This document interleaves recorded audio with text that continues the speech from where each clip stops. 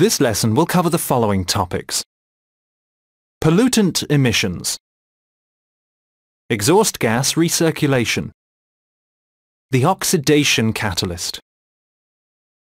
Under ideal conditions, engine combustion would only produce water and carbon dioxide.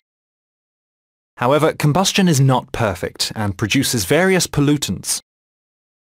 Manufacturers are reducing the four main pollutants: carbon monoxide, CO, nitrogen oxides, NOx, unburnt hydrocarbons, HC, and particles. There are various causes of pollutant production. Pollutants are considered as harmful.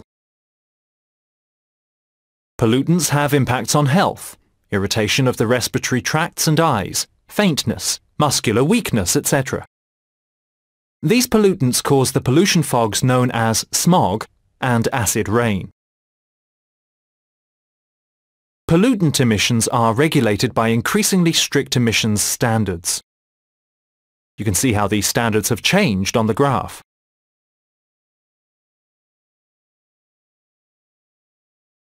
The opacity of the exhaust gases results from the presence of carbon particles produced from the combustion of the diesel fuel.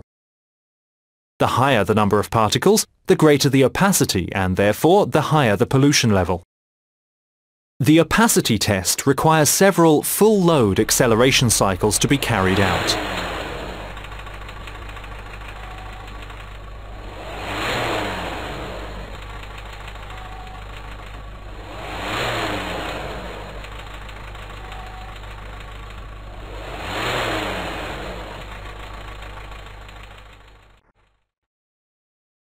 Checking the exhaust gases with an opacimeter verifies the vehicle's compliance with the emissions standards. The oil vapor rebreathing system is used to recycle fuel vapor contained in the oil.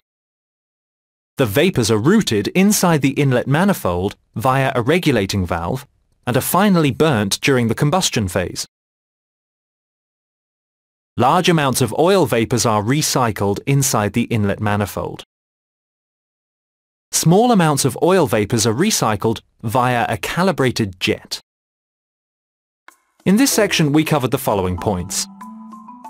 Exhaust gases contain the following pollutants: carbon monoxide, CO, nitrogen oxide, NOx, unburnt hydrocarbons, HC, and particles. There are various causes of pollutant production. Pollutants have an impact on health and the environment. Pollutant emissions are regulated by increasingly strict emissions standards. Checking the exhaust gases with an opacimeter verifies the vehicle's compliance with the emissions standards. The oil vapor rebreathing system is used to recycle fuel vapor contained in the oil. The exhaust gas recirculation, or EGR, function is used to reduce the nitrogen oxide content of the exhaust gases. This function uses the following components: the coolant temperature sensor, the engine flywheel sensor, the accelerator pedal position sensor, the exhaust gas recirculation valve, and the exhaust gas recirculation valve position sensor. Nitrogen oxides present in the exhaust gases are caused by a high combustion temperature. The EGR valve is controlled by a modulated pulse current, RCO. By sending exhaust gases which have already been burnt back into the inlet manifold, the quantity of oxygen involved in combustion is reduced. The combustion temperature is therefore lower. The EGR valve may appear in the following forms: as a valve activated by an electromagnet, or as a valve activated by an electric motor. The conditions generally required to enable exhaust gas recirculation are as follows: warm engine, engine at an average speed, and the accelerator pedal position at an average load. Depending on the various parameters, the computer determines the required rate of recirculation. The computer controls the EGR valve. the EGR valve position sensor transmits the true position of the EGR valve. The computer can adjust the valve control.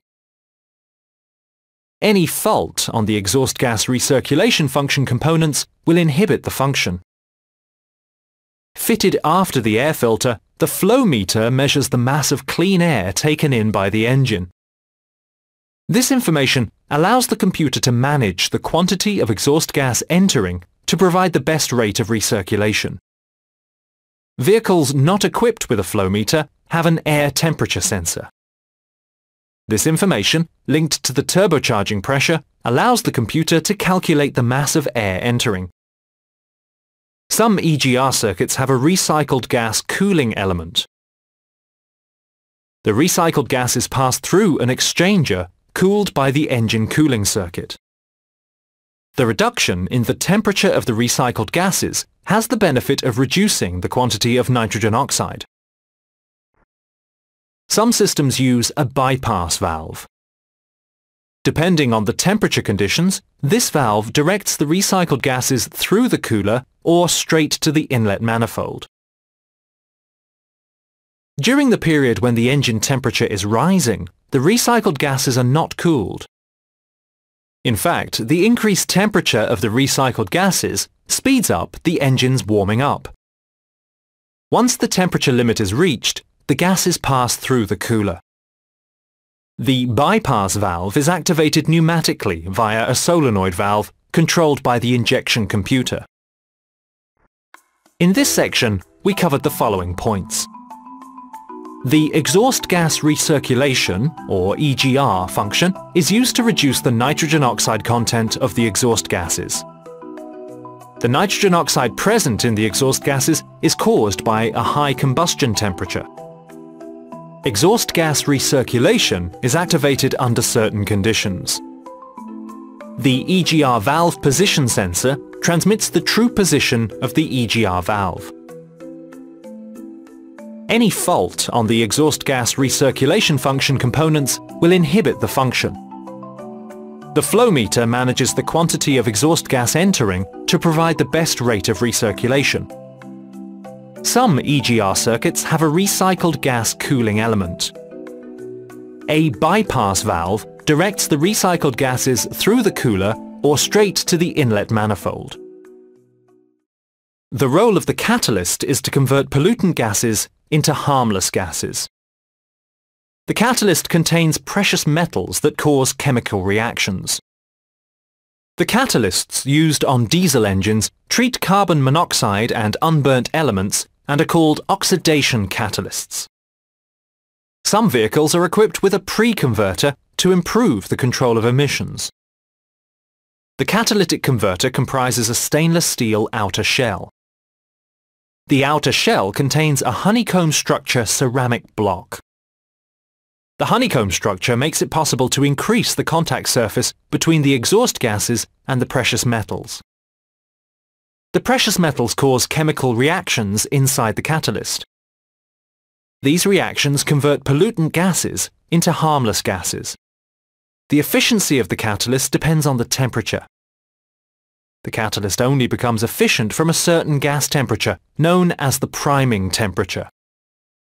However, over 1000 degrees, the ceramic material is destroyed.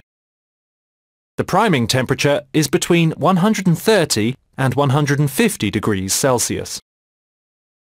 A catalytic converter is a fairly fragile component. It can be broken by various factors. Mechanical effects, thermal effects, and clogging. Mechanical stresses or heat can rupture the ceramic blocks. The ceramic material may melt as a result of overheating due to too great a quantity of pollutants to handle. The surface in contact with the gases to be treated may be coated in oil, soot, or other products. In this section, we covered the following points. The role of the catalyst is to convert pollutant gases into harmless gases. The catalytic converter comprises a stainless steel outer shell. The outer shell contains a honeycomb structure ceramic block. The precious metals cause chemical reactions inside the catalyst. The efficiency of the catalyst depends on the temperature. The priming temperature is between 130 and 150 degrees Celsius. A catalytic converter is a fairly fragile component. It can be broken by mechanical effects, heat effects, and clogging.